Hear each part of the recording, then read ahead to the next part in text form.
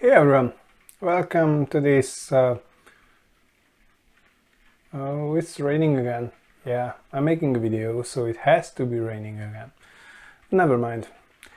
Tonight, or today, I want to show you something I've built, or assembled, or hacked together.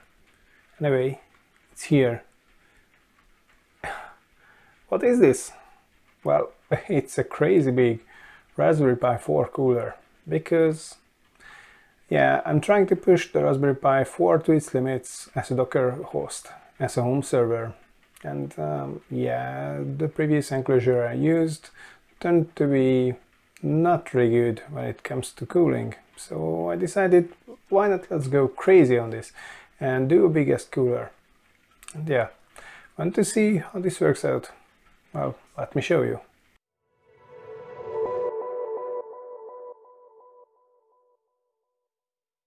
First of all, let me show you why have I decided to build my own cooler, or more like enclosure. So if you take a look on the internet and try to buy an aftermarket cooler for a Raspberry Pi 4, then you will realize that you have basically two choices, either passive or active. The passive ones, which are just a heatsink, a large one or some small ones, and then the active ones with the fans. So regarding the passive heatsink, I understand that especially these ones are pretty cool for heatsink and serve their purpose quite well.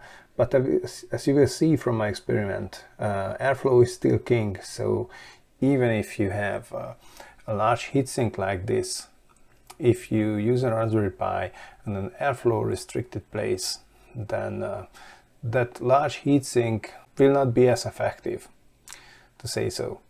On the other hand, with the coolers with the fan, these tend to use small fans, like some a little bit bigger or a real small one, or dual fans but still small ones.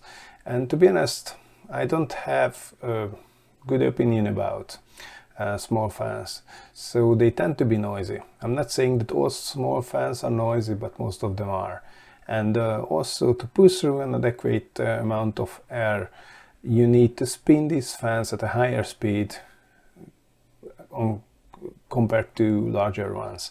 So, and higher speed means faster wear on the bearings, which means shorter lifespan.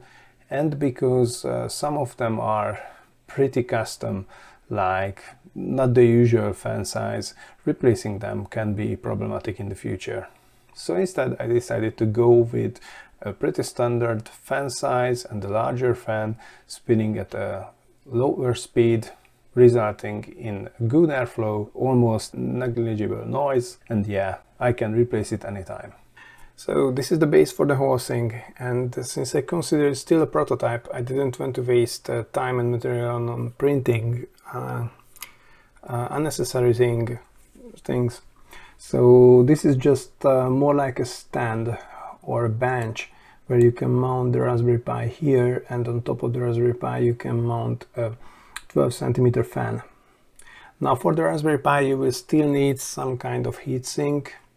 Even a small one will do, because even a cheap 12 centimeter fan is so powerful here and provides so good airflow that your heatsink won't really matter. Actually, I played around with the idea of trying without a heatsink, but yeah, rather not do that. Also, as you can see here, this is like 1 centimeter, and there's a lot of space under the Raspberry Pi, and these side parts here, these ramps, are responsible from the air coming from the top to end up somewhere under the Raspberry Pi, and then probably leave the area here and here. So the whole thing is quite open, but you don't have to be worried about dust, because the fan takes care of pushing the dust away from the Raspberry Pi. So this is a good thing. But I've already considered that not many people want to have the Raspberry Pi out in the open, so I might add some kind of a wall here, maybe It totally depends on feedback from people. For me it is not necessary, but who knows? What do you think about this? Anyway, after some time spent with experimenting with this and the various parts, or maybe making it a bit smaller, I will probably add this as a publicly downloadable design from Thingiverse or something like that. So, but right now, even with this current configuration, as you will see in the benchmark test I'm showing, it does its job perfectly. Okay, so just a few words on what do you need and how to assemble the whole thing.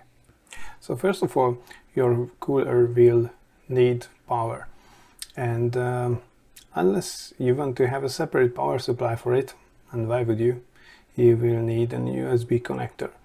Now you can use the damaged USB cord like I did. You just chop off the micro USB connector from one part, or even cut the whole thing shorter depending on how long the cable is. You will need the USB-A type, that is a big USB connector, to connect it to Raspberry Pi, and for the other side with the chopped off connector we will just solder it to the fan. Point is, after chopping off the connector and cleaning the wire from insulation, you will only need two wires, the red and the black ones. Red one is obviously 5 volts and the black one is for ground.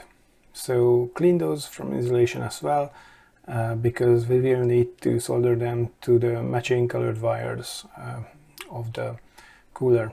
Now in case of a cooler, you have a yellow wire or even one more depending on the cooler you're using. You don't have to care about those. So time to prepare some heat shrink tubes and stuff like that and do the soldering. It's easy. After finishing the soldering, I applied 2 layers of heat shrink tubing. First one layer for each of the individual wires, and then one bigger one as a common covering the whole thing, just for the sturdiness sake. I mean the sturdiness of the wire. After that you are ready to plug it into the Raspberry Pi. Now about some electronics related facts. So these fans pull 12 volts, but they can run on 5 volts as well, and it will result in lower fan speed, which is good for us. It means also less noise. And you don't have to worry about too many amps being pulled either, because they pull something like 0.2 amps or 200 milliamps, while the Raspberry Pi can provide up to, the Raspberry Pi 4 can provide up to 1 amp, so it should be enough. But if you don't trust the fan you have at hand, or you can try it with a power bank first, like I did, so you won't have to damage your Raspberry Pi. And here's the benchmark I did. So this is a synthetic benchmark which uses all cores of the CPU to calculate prime numbers up to 50 millions. So this is pretty much hard stress on the CPU.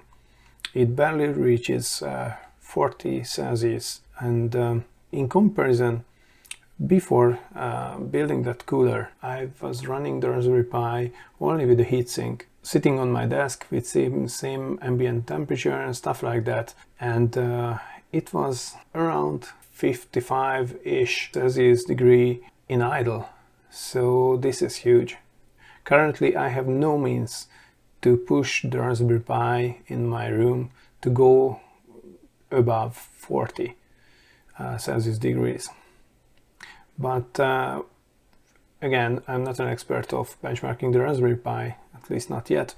So if you have any better idea how to stress it, how to benchmark it, then please feel free to write it in the comments. Also with this, I'm ready to wrap up this video. Thanks for watching it.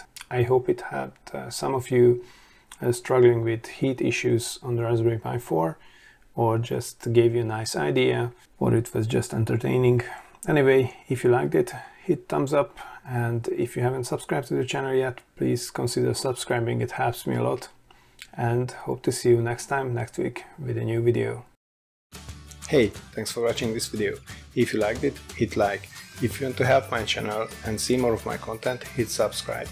If you want to check out behind the scenes and want to know more about me, then follow me on social media. You can find the links here. Thank you again, and see you next time.